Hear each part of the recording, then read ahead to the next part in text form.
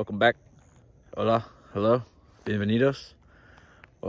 Welcome to Comanche Gap, my little turkey hunting spot. I'm just playing my little oven.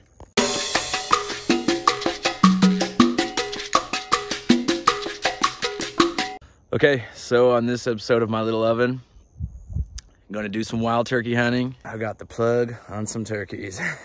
It's spring turkey hunting. I love it.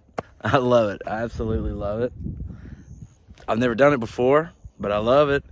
I was out here a couple weeks ago. The turkeys were coming through this gate right here. Well, a couple of them, the hens were coming through the gate. Don't shoot those unless they have beards, but don't ask about that. But right back here in this corner, the gobblers come out and they start filing out, and they're like doing their thing. They're like gobbling. So I'm gonna watch for that, and I think I'm just gonna stay right here by the Jeep and the beer. And when I see him come out, I'm gonna like pounce on him. I'm gonna like a mountain lion. I'm headed over to the spot right now that I think is probably gonna be the best whenever I pounce on the turkeys. I just cut some pretty good sized cedar trees down, and I'm gonna use them as a blind for whenever the turkeys come up. So we'll see how I can get them stacked. I think I'm gonna go ahead and finish getting ready because I'm wearing shorts.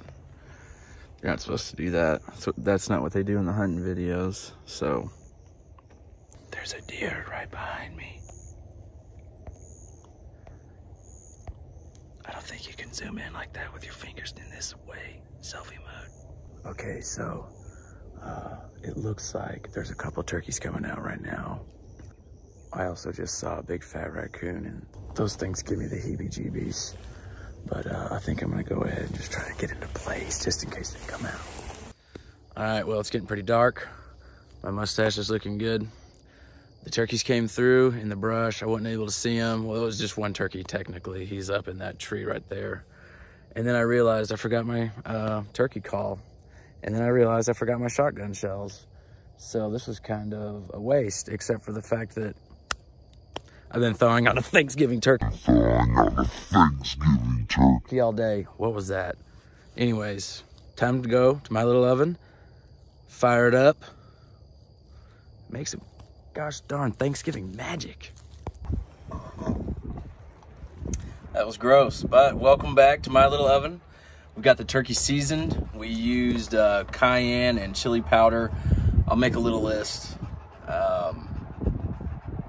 I probably just posted it. Just got the fire started. Lit it with charcoal, like I like my women, instantly. That's a lie. But while that's starting, I'm gonna go ahead and sand down the lid that I put on top of it because it's starting to rust. And I'm gonna hit it with some of this high heat spray paint that you use for barbecue grills, which is something I should have done a long time ago. What? What?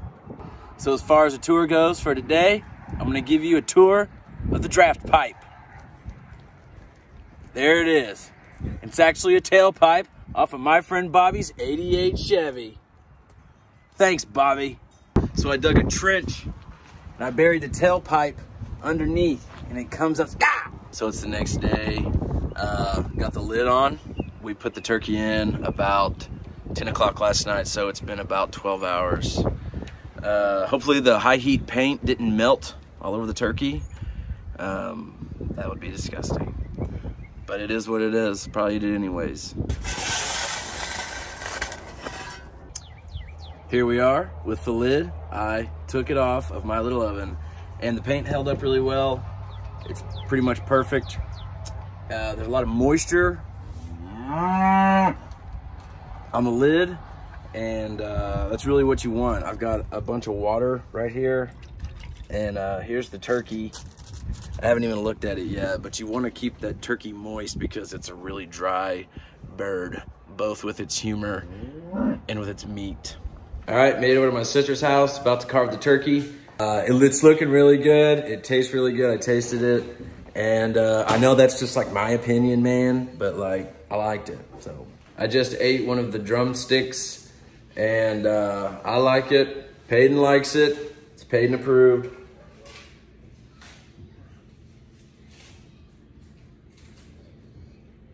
Thank you for watching. Happy Thanksgiving.